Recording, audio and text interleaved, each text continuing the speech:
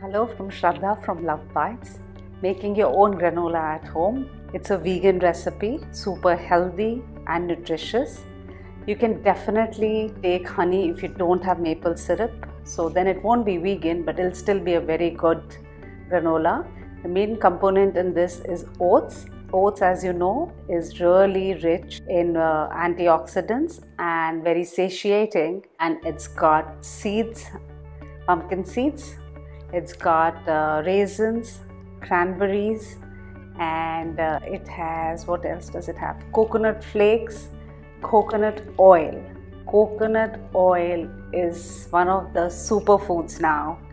You must have it regularly. So it's a good oil to add to your granola because it will help you with lowering bad cholesterol and giving your good cholesterol a boost. So overall, a very easy recipe. You can make it in big batches and store them well, or just make enough to last you a few days and make a fresh one again. That's what I do personally. So give it a try. Do like, do subscribe, and click on the bell icon for notifications. Thank you so much.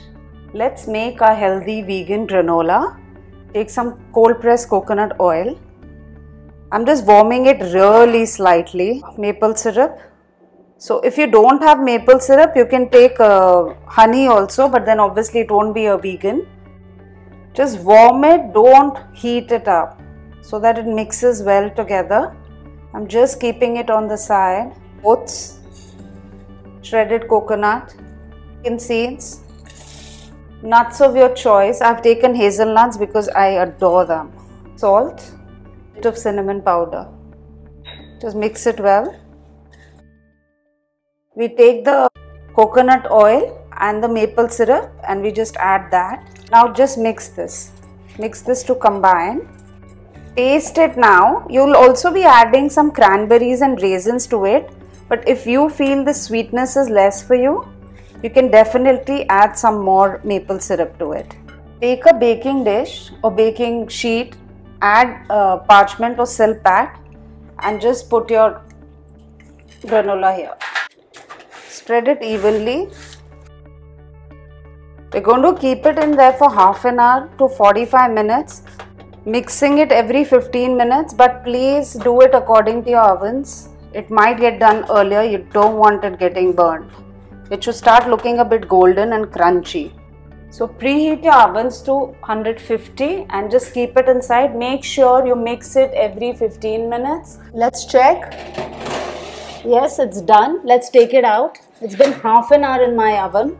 So let it just cool a little, not totally, and then we'll add the cranberry and raisins. I don't want to do it now because then they swell up too much. Just a little cooling, let it get done. It's come out really well. See the color? It's gorgeous. Little more and it would have got burnt for sure.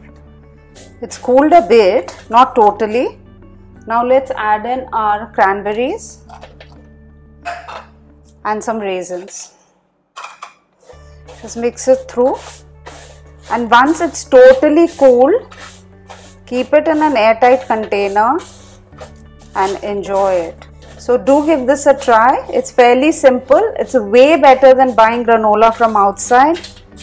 Try and make it at home. At least you have full control on the ingredients used.